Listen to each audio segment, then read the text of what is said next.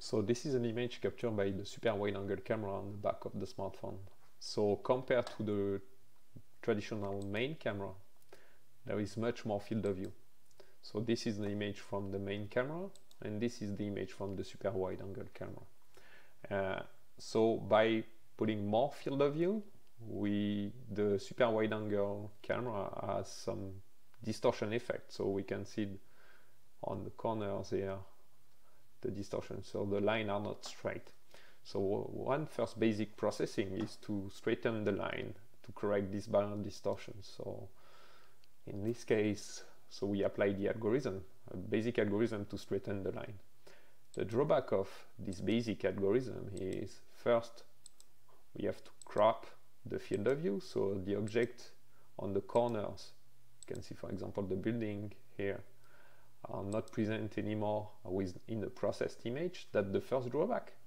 The second drawback is this algorithm do not maintain the object proportion, especially on the edges or border of the image. So you can see the fire pump, for example, the proportion change very much.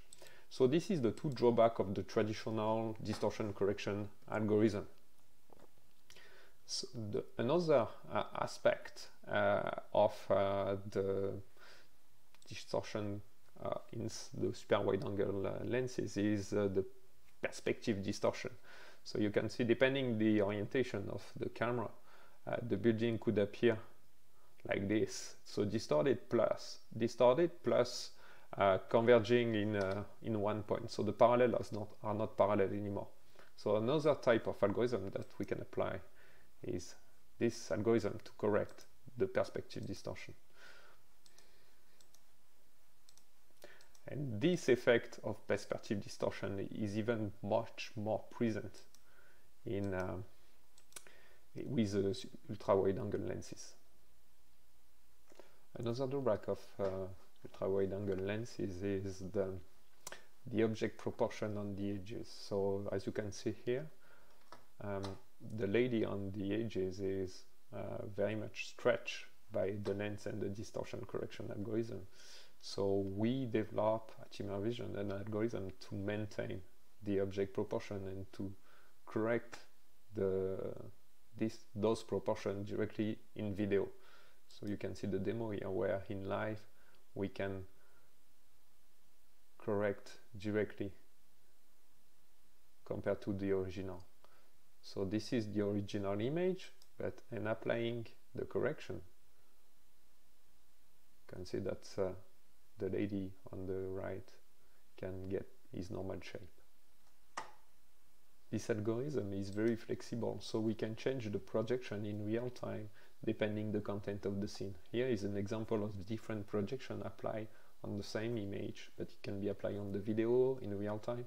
So depending the content of the scene or the effect we want to create, this adaptive distortion correction algorithm can be changed and in preview, in video, and also for picture. If you remember, one compromise we have to do when we apply distortion correction on the super wide angle camera is, so we have to compromise between FOV, straight line, and object and face proportion. So you can see how the lines are bended, plus also the people are stretched and the face are distorted because of the ultra wide angle camera distortion. So we provide an algorithm that allows to first straighten the line of the background, then also change the object proportion in real time. So here you can see the people are quite stretched, and also change the face distortion as well. So by combining all those different algorithms, we can correct the face distortion, recreate the right body proportion while maintaining the straight line. So this is one strength of the adaptive distortion correction algorithm, and all those processing can be applied live on preview and video as well.